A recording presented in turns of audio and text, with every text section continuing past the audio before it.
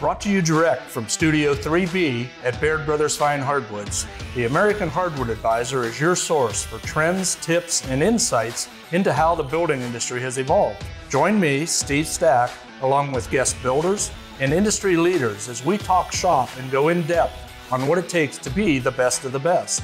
Dive into topics like architecture, industry trends, project plans, historical tools, tricks of the trade, and life's lessons from more than 6 decades of experience in the hardwood lumber business. Welcome everybody back here at Studio 3B at Baird Brothers Fine Hardwoods. I have a very special guest today. I have one of the second generation Bairds, Mr. Matt Baird. How you doing this morning, Matt? Okay, Steve, how you doing, buddy? Hey, we're hanging in there. We're hanging in here. Thanks for stopping by, affording us some time. Thank you. I know you've got a lot of stuff going on this time of year, but just so that people know, and like a lot of us over here at the mill, we wear different hats. You got a different hat on today. What's your responsibilities today? Well, this is my wintertime look here. I always wear a dress hat in the wintertime. My responsibilities here, I call myself general manager, plant manager, although there's a lot of Bairds that work here. I handle a lot of the day-to-day things. Always my favorite spot to be is selling lumber or being in the lumber mill. Don't always get there every day. As far as a lot of folks know, when you own a business, you wear a lot of different hats. It's always been that way around here. Absolutely. It's always been that way around here. Everybody covers everybody, and that's why we've been such a success. Steve and I have been together since we were kids. We won't tell you how old we are now, but we're not 22 anymore. We've had some fantastic times here. We've had highs, we've had lows. Steve's done an excellent job here. We've all come up through the ranks from working in the old sawmill to working in the finish mill, to working in sales, to our managerial positions that we have now within the company. You know, my mind is like in overload right now, just listening to you speak. And we had the fortune, the privilege of serving a tutelage underneath 4 very important people. Yes. And you know exactly who I'm referencing. Well, I'm going to say 5 very important people because Steve's dad was our sawmill superintendent here, and Charlie come to work with us in 1971 or 2. Yeah. And was here a lifetime. And he was as close to my dad. He was like a brother to my dad. If we were working on Sunday, Charlie was working here on Sunday. So yeah, and thanks for that mention. Felix would appreciate it. Yeah, that was his nickname, Felix. But you had. We still have Hatch. Yep. Uncle Hatch. Yep. We served underneath Howard. Yep. And Sister Helen and your father, Yep. Richard. Yes. Wow, what we were taught. We were taught a lot. I think the most important thing, we were taught responsibility and how to work, and that we were even we as kids. How old were you when you started here? 16. 16. I've been pounding this concrete since I was 5. And I'm 56 now. Yeah, it was hard work, but and like I said about his dad, Charlie, I learned more off of Charlie Stack as a kid growing up than I could have possibly learned at any trade school anywhere in the country. Just a quiet, patient, fantastic craftsman, and I learned a lot off of him, as I learned off of my uncles and my aunt. And they weren't afraid to share their knowledge. No, yeah. And you've known guys over the years. I've known guys over the year. They knew how to do something specific, and they wouldn't share it. Yeah, not everybody's a teacher. No. And we had that fortune. Yes, we did. And I'm thinking. They set a direction for this company. Yes. And one of those things, we're having a second generation in place that understood the business, understood the hardwood lumber industry. And one of the first things that they did for you as a younger man was they sent you down to Memphis. Why'd you go to Memphis? Well, you know, as far as kids that are in the lumber business coming in, I went to Memphis, Tennessee. I went to National Lumber Inspection School down there. You're down there, when I went, you were down there about 6-7 months. And when you were done, you come home with a license. And it's just not a basic knowledge. I mean, we learned a rule book down there. The guy that taught me, it was word for word. And the lumber inspection rules were word for word. I was in there with kids my age. I was 18. I was in there with kids that were just got out of college that were going to go into sales. I was in there with guys that were 60 that were pursuing a second career. Yeah, and that's you know it, I know it, we both appreciate it. It's just not lumber. It's No. you know, whether it be the walnut, the cherry, the maple, the hickory. I mean, we receive it. Back in the day, it came off of a stump Yep. to the mill that we used to have here. Yes. And then we took it through the manufacturing process. Today, we buy the sawn lumber in and take it through manufacturing. But our product, your father said it, Hatch still says it, our product goes in to our customers' homes. Absolutely. And we have a certain criteria that we work hard at maintaining. Yes, we do.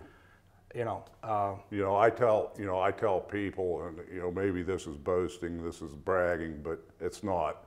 I tell people, and I tell our folks that work here, whether you're the last guy I hired, cut your moldings on the back of a molder, you're a setup technician, you're an engineer, we have got to be the best in the world at what we do. And I honestly think that we are, I always say when you come here and you buy a product,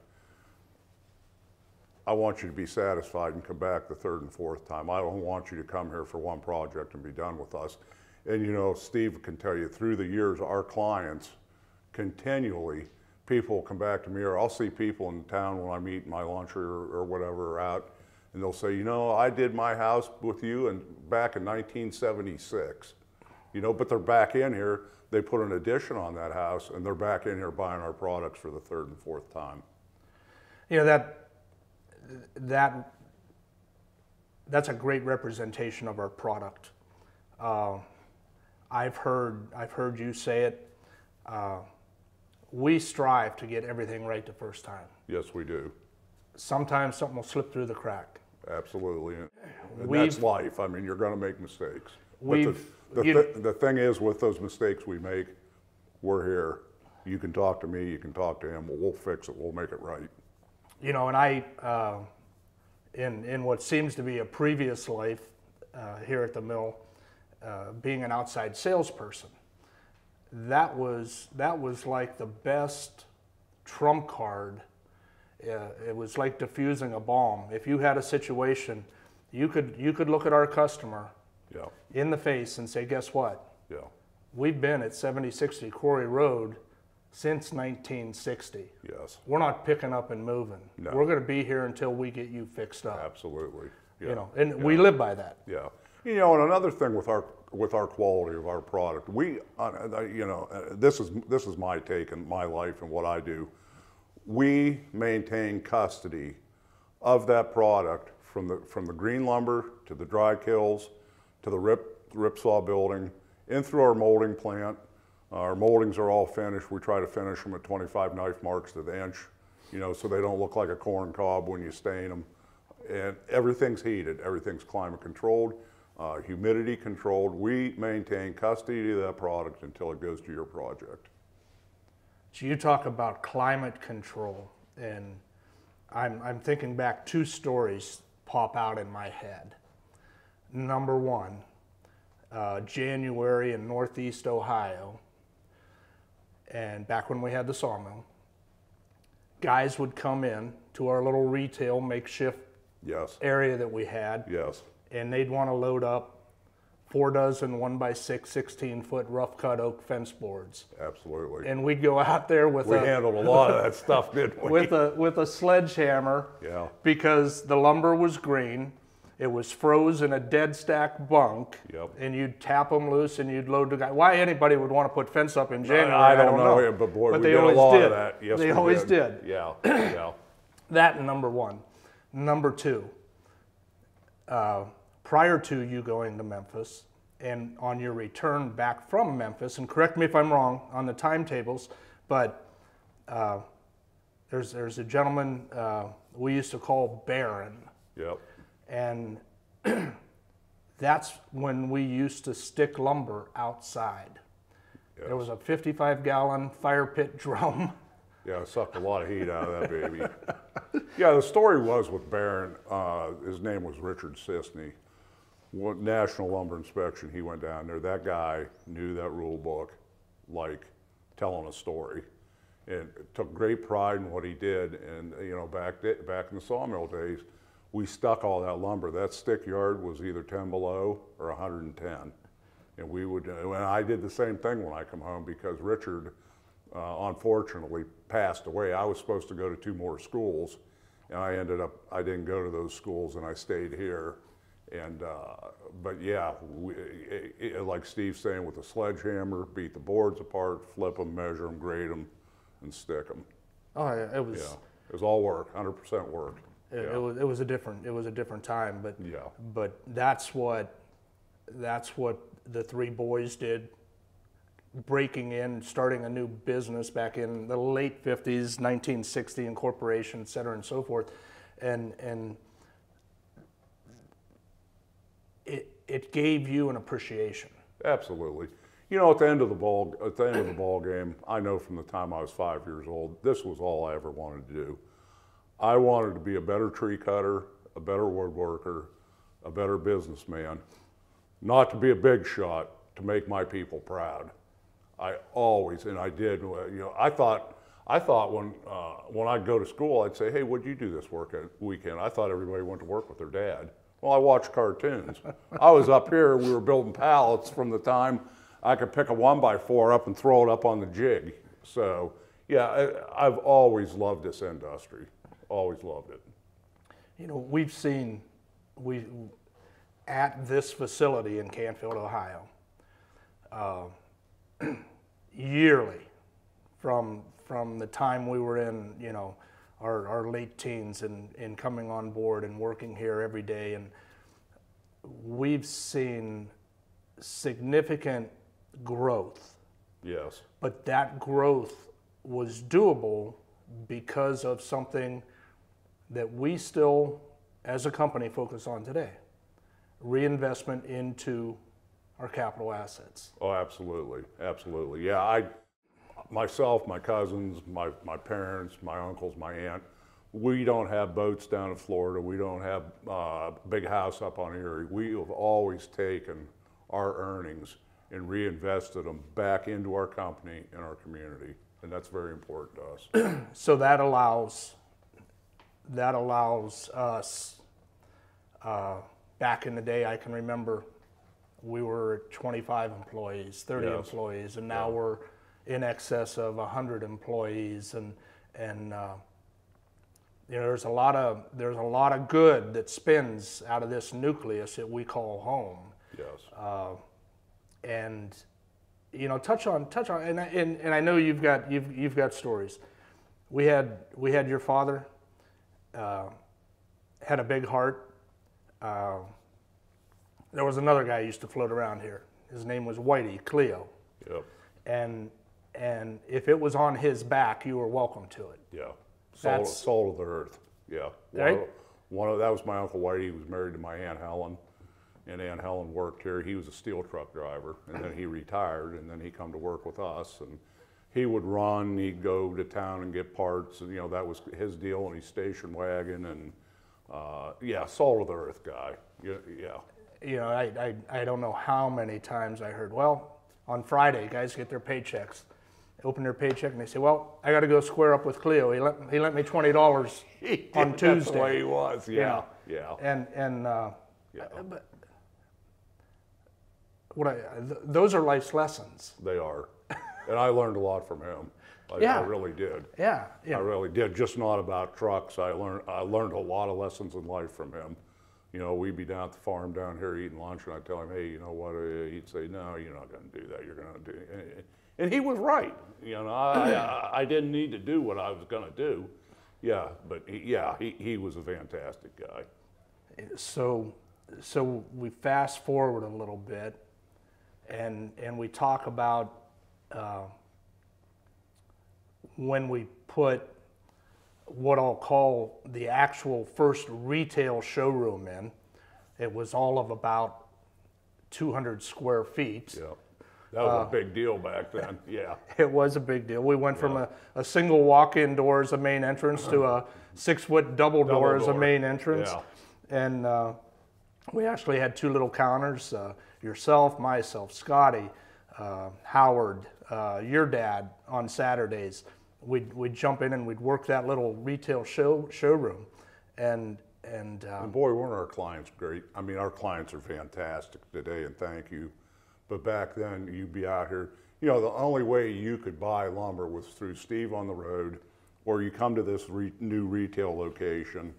You know, we didn't have online sales, and that was on, but we would have cars from Pittsburgh and Cuyahoga Falls and Akron and Cleveland, and yeah, it was just a fantastic time. Yeah, that was in. I think that's when it clicked for me that, hey, you know what? It always clicked for me, but you know what? We got something here. That was in the late 70s, early 80s, and we saw growth and expansion, and then back in 1988, we experienced a devastating fire. Oh my goodness! And sure was. Yeah. I recall your dad saying, well, the night of the fire, and I've gone through some newspaper articles lately that we're gonna be sharing with the folks on our social and so forth. But I remember the night of the fire. It was a unified group of guys, ownership, employees. There was never a question. It was going to be rebuilt. Yes. And that's when we put the addition on the front of the molding facility, yes, the molding plant, and we went a little bit bigger again. Absolutely.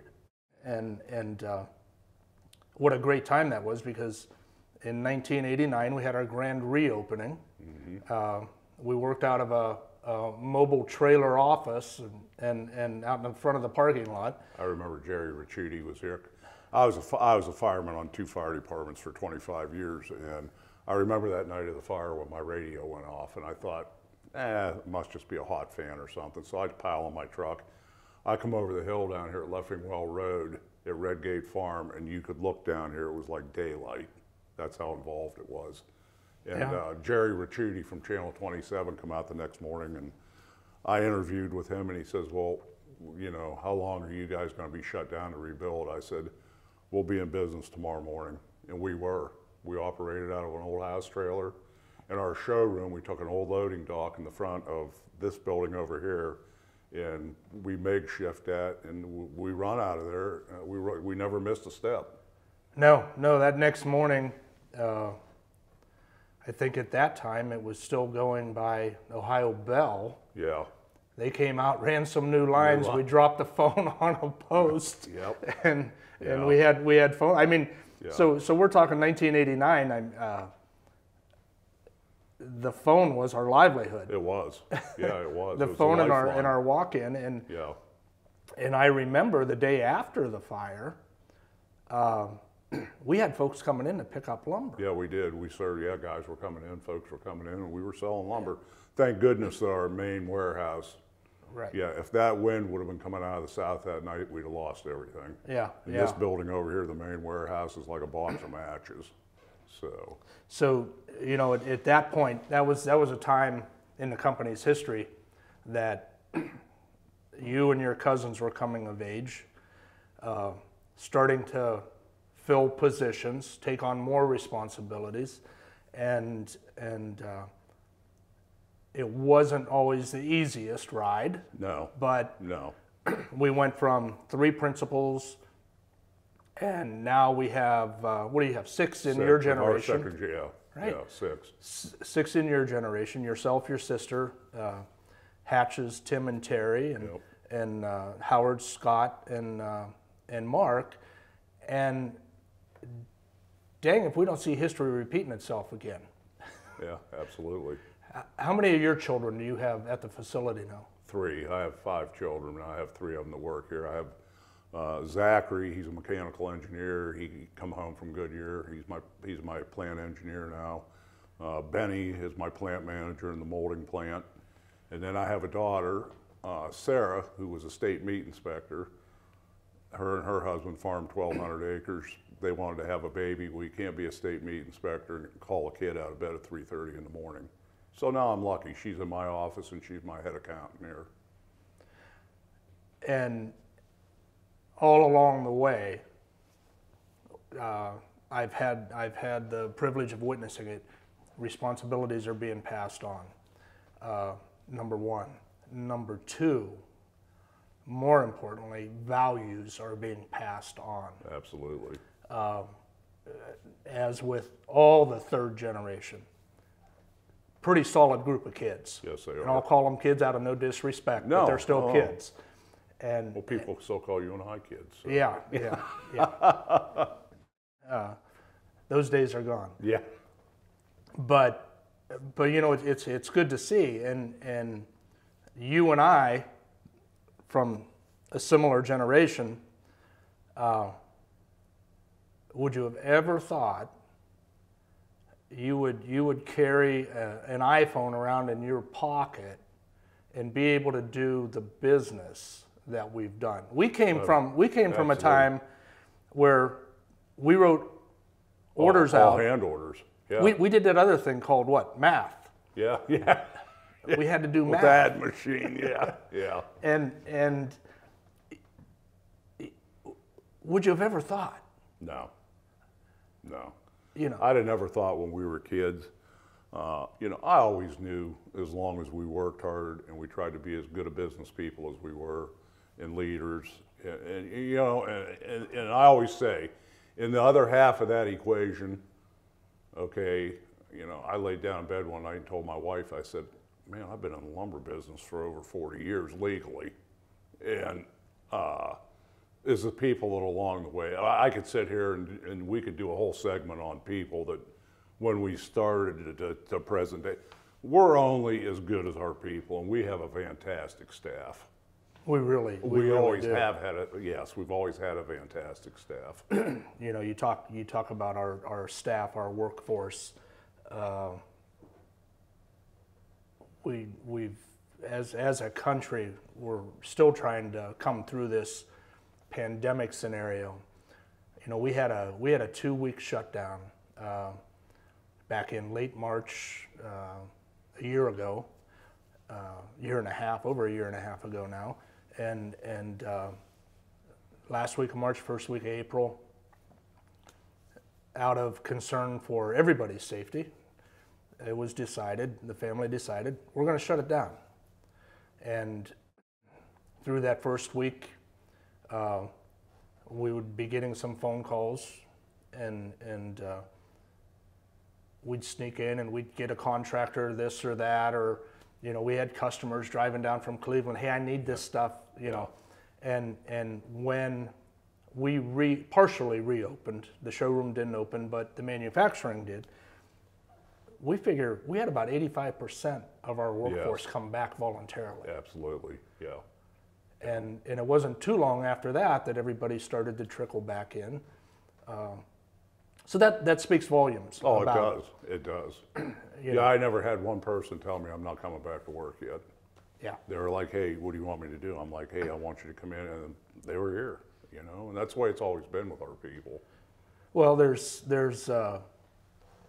5 offices upstairs on that balcony, and those doors are always open. Absolutely. And I think that is a reflection of the response we saw from my coworkers, your employees, on the return from being shut down for a couple weeks, and I can't go any further without, you know, saying to our customers in the Mahoning Valley, to our customers regionally in Cleveland and in Pittsburgh, and across the United States for that matter, what a response they had during this whole episode. Yeah, they're rock stars. It was phenomenal that we were going through all that, and that those folks come in here, because I actually myself went to the front gate for how long? Oh yeah. Where are you going? What do you need? Yes sir, no ma'am. And it worked. When we started that, I thought, this is going to be a nightmare. It worked. And, you know, and I just got to tell our clients, thank you. You know, we did business, and it worked because of our customers. There was a need, and yeah. we were able to. That's when we instituted pretty much a no contact. Yes. Call your order in, place your order online. Call your truck in, back in, you're loaded, you're gone. You know, we had that tent set up down at the gate, and you would receive them, or I would receive them, or, okay, yeah, I'm here to pick up order so-and-so, direct them to a building, they pulled up, they got loaded, they got down the road. Yeah. And then we, a month or so into that, then we were able to open the showroom by appointment only. Yes. And, but it changed the buying profile. Yes. And you know, it's important for folks to know that we have the retail facility, the retail showroom. We have a great staff of phone salesmen. You know, our counter sales guys are there, the phone sales guys are there, we have our outside sales staff. And we leapfrogged to a new era. Yes, we did. Wow, this will call is pretty nice. If I'm a contractor, yeah. If I'm a contractor, I can place my order at 6 o'clock in the evening before I have dinner at home, and I can have one of my guys come in at 8:30 the next morning, pick it up, be in and out of here, be at the job site by 9, and working. Yeah. You know, it's important for them to take advantage of that. Yeah. But the old 330-533-3122 phone number, that's still a lifeline to us. It is. It is. You know, we have always been that hands-on. We want to talk to you. Yeah. We when want you to talk call to in you. here, you're going to talk to somebody. Yeah. It's knowledgeable about what they're talking about. And along the way, we've experienced a ton of great things. Yes, we have. We've had some hard times. Your father, Richard, he was one of many quotes that I can recite from him. He'd say, you know what, we'd be going through a hard time. And he'd say, you know what, the only thing we can do, Hood, get up in the morning, put our work boots on, and try and make something good. Yep. And we did. It was that philosophy. We did. And that has allowed us as a company, us as individuals, grow 3 years ago. 3 years, 3.5 years ago. We hosted a group, a national television show here on the property, and that was in the form of this old house. And I remember we had quite a crowd that day. It was a fun day.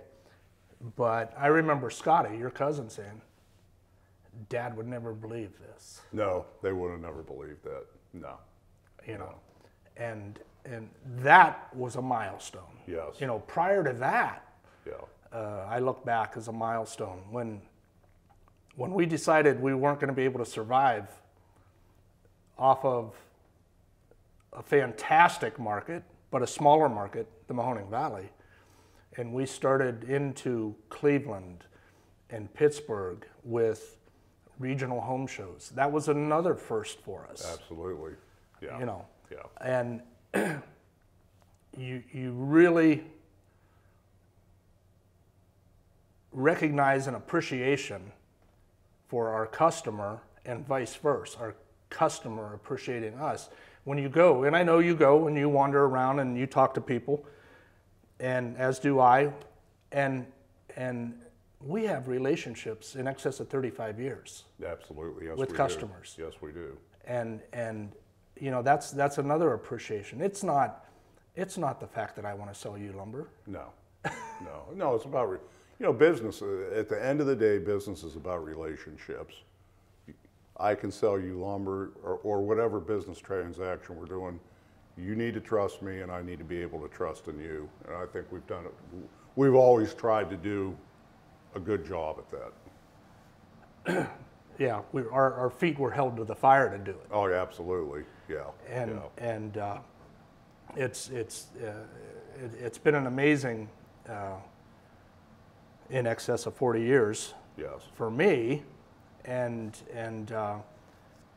you know, I wonder, our little Studio 3B here, you know. Yeah, who'd ever thought we'd have our own TV studio? Thank you to you. You've driven this project. You know, it's been fun, and we're attempting to go to another level. Yes. We're going to use this studio just like for today, having discussion with ownership, co-workers, customer, contractors. We're going to have everybody, you know, in here and out of here. But it's another avenue, another venue for people to go to our content studio that houses all of our profiles, our Build It with Baird, our American Hardwood Advisor, and our plan room, and there's a couple others. But if you want to learn about Baird Brothers Fine Hardwoods, yes, and the Baird Brothers family, the Baird Brothers employees, that's where you want to land. Contentstudio.bairdbrothers.com. Oh, what a fantastic thing. You know, and it tells a story. Exactly, and it goes back to what you were alluding to earlier, that trust. Yes. I'm sitting in the middle of Texas, and I want to place a nice hardwood lumber order, and I have it on my screen ready to push that button and put my credit card in. I'm ordering lumber from a guy in a cornfield in Canfield, Ohio. Yes, correct. Yeah. So you have to get over that. Yes. You know, that reservation of, well, do I want to? Don't I want to? And so now, you want to know something about us? Visit the website, Absolutely. Visit the content studio, and listen to some of the podcasts.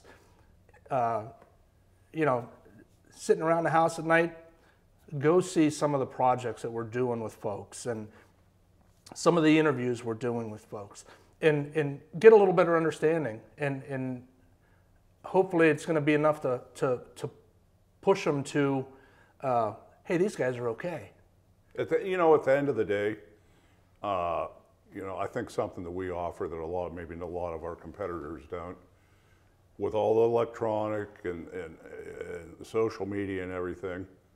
Hey, if you got to pick the phone up, pick the phone up. We'll talk to you. I'm in the office every day. You can pick that phone up and call me. If I'm not here, I'll call you back. So. Yeah. And same with Steve. So yeah. If you just want to talk about, hey, I got a kitchen floor, I need crown molding, yeah. Or our sales representatives. Every one of those guys are very, very well versed in what we do.